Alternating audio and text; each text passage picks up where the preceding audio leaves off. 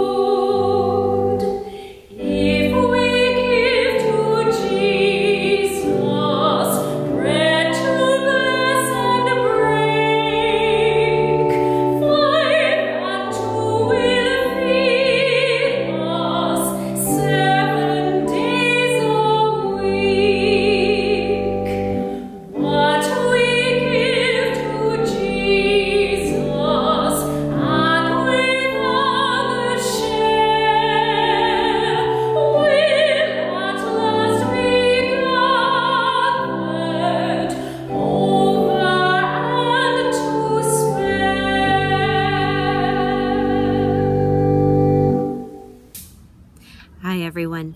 I hope you've had a good week. It's been very hot this week, so it's been a little bit tiring to do things because the heat just seems to sap your energy, doesn't it, a little bit? So it's always good if you can get in the water and cool off, or come outside as I am now in the shade when the heat's settled down a little bit and there's a nice breeze blowing. It's lovely.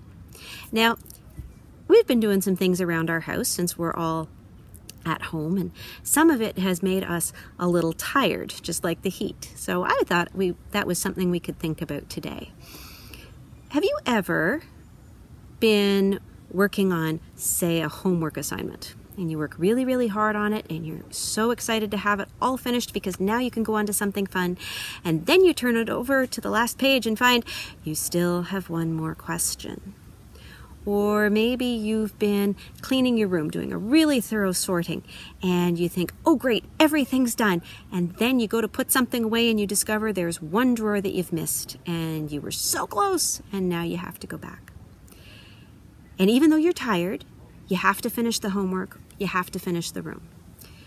And sometimes that's hard. Now, you may not know that feeling yet, but I promise your grown-ups know that feeling of tiredness and having to carry on anyway. And it's something that comes up in our Bible story this week. This week's story is Matthew 14, chapters 13 to 21. And this is one of the stories we know really well. We talk about this one a lot because it's the one where Jesus feeds the 5,000. He's teaching, he's healing, and 5,000 people need to be fed. And the disciples want to send them away to find their own food because everybody's tired. They've all had a long day. And Jesus says, no, let them sit here. What do we have? And this is where he has the 5 loaves and 2 fishes, and they feed 5,000 people and pick up 12 baskets of leftovers at the end. And this is a story we read as one of the miracle stories, right? Because this is such a wondrous thing that we could never imagine, but Jesus shows us this, and this miracle shows us the power of God. But the beginning of the story is what I want to talk about this week. Because at the beginning of the story, it tells us that Jesus is trying to get away by himself for a bit. He's just had some bad news. He's found out that his cousin has died. John the Baptist is dead. And he's very sad, and he needs to think, and this news really affects him, and he's been working really hard when he gets it, and he needs some time. But then all of these people come to him needing to be healed. needing to be cared for. And so Jesus does that first. And then he goes away with the disciples by himself. And then he has his change. My Nana used to say that a change is as good as a rest, which means sometimes when we're tired, we don't necessarily need to do nothing. We just need to do something different. We need to use our brains and our bodies in a different way. So that's something that I think some of us have struggled with a little bit these last few months because we've been at home so much. All of the things that we would normally do, whether you've gone, been able to go to the library or go out on the trail or go and visit your friends, all of those things, go to dance class, whatever it is. Some of those things we couldn't do for a while, and that was hard for people. Certain things are starting to open up a little bit. We're still not back at our usual activities completely. So we've had to come up with some things that we can do here. And so some of the things I do when I'm tired, I will come out and pick some raspberries, for example, because it gets me outside and away from the computer if I'm doing work for that, or out of the kitchen, or whatever it is I'm doing. It's a change. Or I will sit down and do a craft for a little while. I will make something. I'm working on a couple of Christmas presents right now, so that's always fun. And Thomas and Maggie have found things too, and what it does is it just lets you use your brain a little differently, so that one part of your brain can rest and the other part can do something different. And I go for walks, because it's always nice to be out in nature and clear my head and do all those sorts of things. It helps me settle my thoughts. And so this is why it's important for you to have different things that you can do, and recognize sometimes that when you're tired, you need to change what you're doing a little bit. And it's something that's important for the grown-ups to recognize too, because sometimes the grown-ups forget. Remember that at the very beginning of the Bible, in the creation story, that on the seventh day, God rested. And throughout the Gospels, we see Jesus taking time to rest and relax with friends. He has meals with friends, or he takes some time out to go and pray and reflect, and all of those sorts of things. He recognizes that it's important to have those breaks, and it's something we need to remember too, because without those breaks, we cannot take care of ourselves well, and we cannot love and serve others as God wants us to. So find some things that you enjoy doing that change up how you use your brain and your body. See what you can come up with. Find new ways to serve God. Find new ways to help your family. And have a great week, everybody. Stay safe. Wash your hands lots. And God bless. Bye, guys. Matthew 14, verses 13 to 21. Now when Jesus heard this, he withdrew from there in a boat to a deserted place by himself. But when the crowds heard it, they followed him on foot from the towns. When he went ashore, he saw a great crowd, and he had compassion for them and cured their sick. When it was evening, the disciples came to him and said, "This is a deserted place, and the hour is now late. Send the crowds away so that they may go into the villages and buy food for themselves." Jesus said to them, "They need not go away. You give them something to eat." And they replied, "We have nothing but 5 loaves and 2 fish. And he said, "Bring them here to me." Then he ordered the crowds to sit down on the grass. Taking the 5 loaves and the 2 fish, he looked up to the heaven and blessed and broke the loaves and gave them to the disciples. And the disciples gave them to the crowds. And all ate and were filled, and they took up what was left over of the broken pieces, 12 baskets full. And those who ate were about 5,000 men, besides women and children. The word of the Lord. Thanks be to God. Hello! It's Kevin. I'm back again in your living room, in your kitchen, wherever you're watching this, at whatever time you're watching this. We're here. And we're here because it's still not safe to go back inside our building. Our building is under construction. You've seen some of the pictures that we've sent you. You've seen some of the artwork that Locke has shared with you around our sanctuary. You know the sanctuary isn't ready. And, frankly, many people in the church aren't ready either to go back in.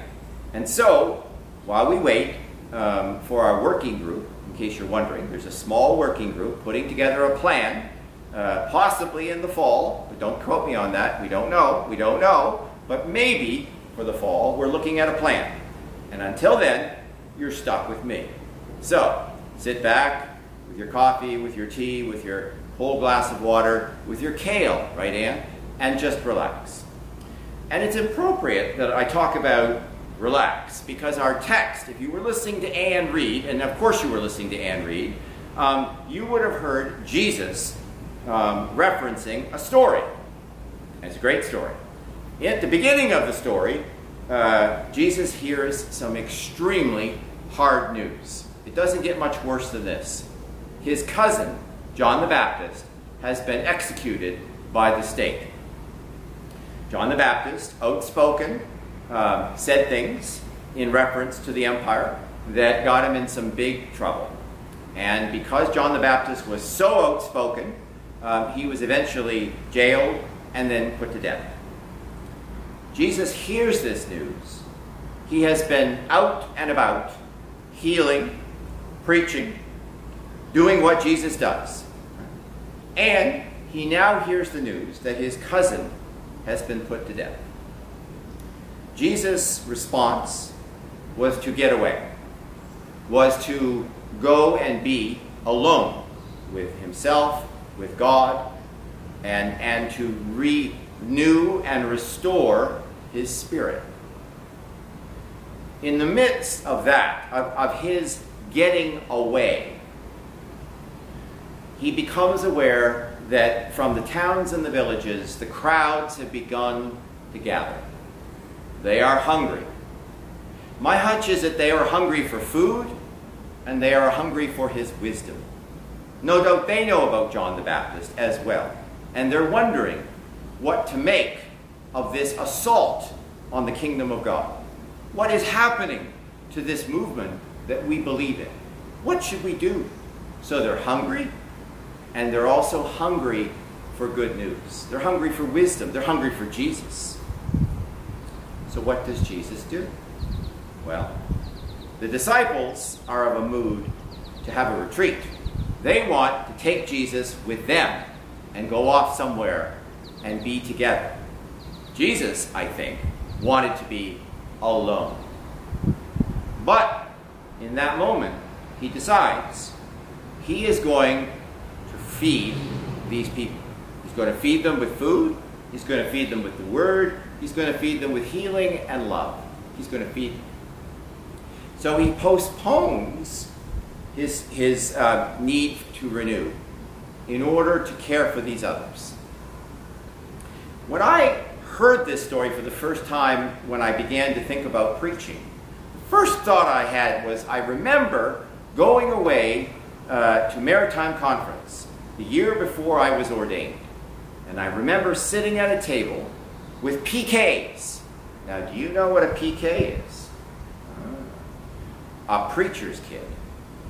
Or if you're a Baptist, the pastor's kid. So, these PKs sitting around me, all my age, all going into ministry, told me the story of growing up in the 60s and the 70s with their fathers. They were all men, the parent, who were ministers. And they, all of them, had the same story. It's summertime. We're finally going to spend some time with Dad. It's going to be great. Back then, everybody had 3 kids. So the 3 kids were in the back seat of the station wagon. Did I say station wagon? I said station wagon. And the car is jammed with stuff, right? And the car, they're getting ready to go. They're going to go. And no seatbelts, by the way. And they're ready to go. And the phone rings.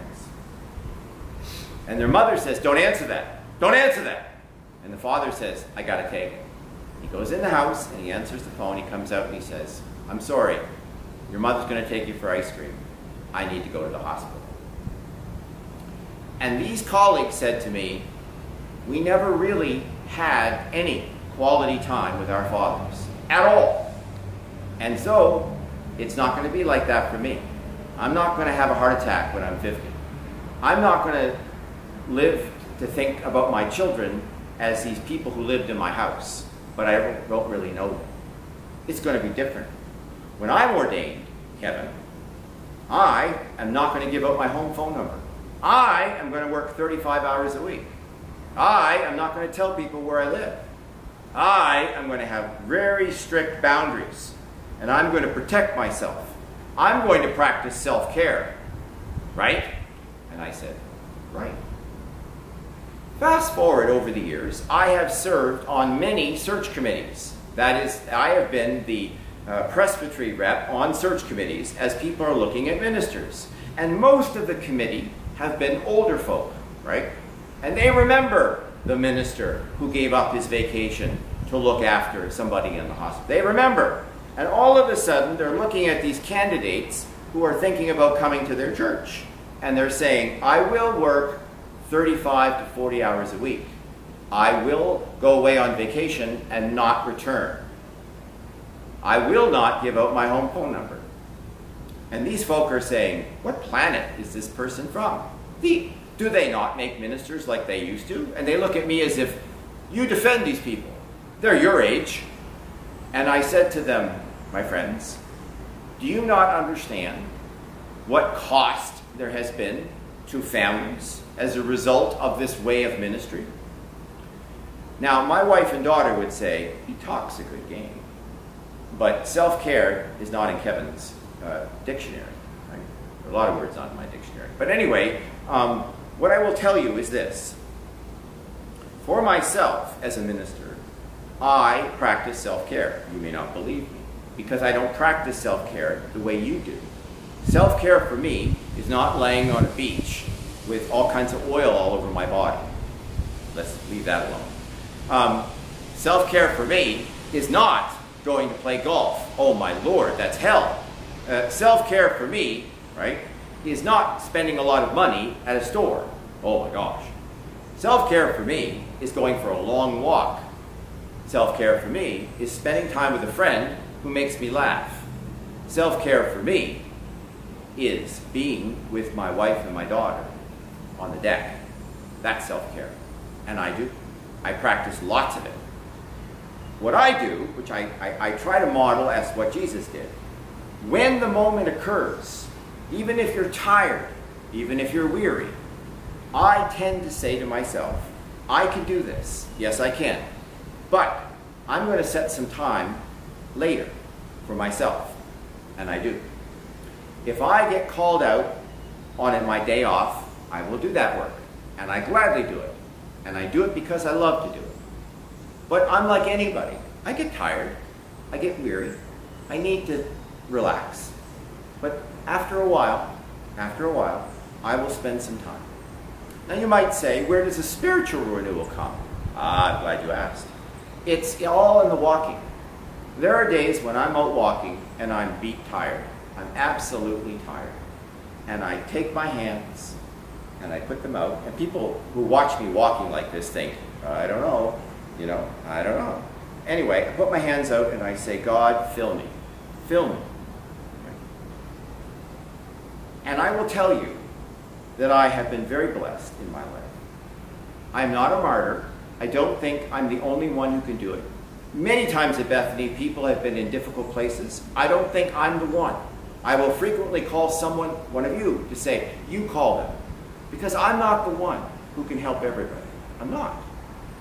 But together, we can do it. Together, we can recharge our batteries. We can laugh together. We can have fun together. We can be together. We can serve each other. We can do those fall fair things and be tired as all get out. And you know what? We can laugh too. My friends, Jesus was a model of service, and he also was a model of prayer.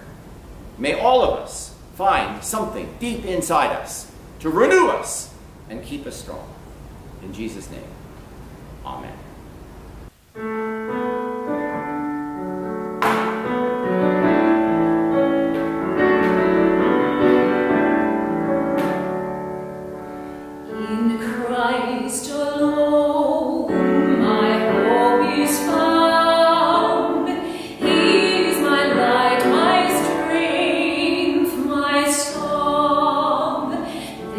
Cornerstone, the solid ground,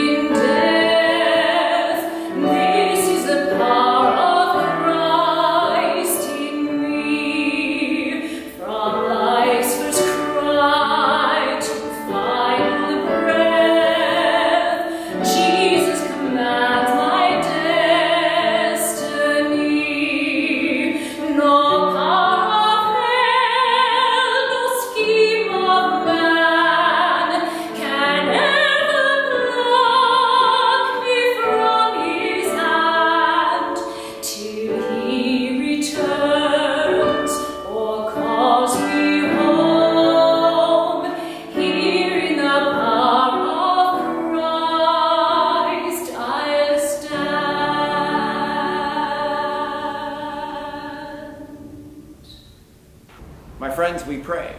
And given the theme of our service today and the text that we have heard and the hymns that you have also witnessed, it seems appropriate that we would pray for renewed energy, for renewed spirit, for renewal of purpose. Let us pray. So God, we give thanks for the gift of mission and purpose and meaning. Every morning when we wake up, we ask, why are we here? What are we for? What are we committed to? What can I do? And there is a still small voice that tells us, you are more than enough. You are someone who has a gift. And together with others, we can make a difference. For that voice, God, we give thanks. For the reassurance when our gift seems insufficient. When we question whether our gift is worthy. God, we give thanks for your reassurance and your energy and your focus. Help us not to be distracted by the voices of our world. Voices that tell us to look in the mirror. Am I a success? Do I look good enough? Do I have enough? No, God, you give us the insight to know what to look for, which is that sense of purpose and connection and meaning. Remind us who we are and whose we are, and bring our sense of weariness to new life. As Ezekiel talked about dry bones, knit together the sinew of our bones to bring new life, so that we dance and sing and laugh together as new people. We say all of this and ask all of this in your good name, as we say the words, Our Father, who art in heaven, hallowed be thy name. Thy kingdom come, thy will be done on earth as it is in heaven. Give us this day our daily bread, and forgive us our trespasses as we forgive those who trespass against us. Lead us not into temptation, but deliver us from evil. For thine is the kingdom, and the power, and the glory, forever and ever. Amen.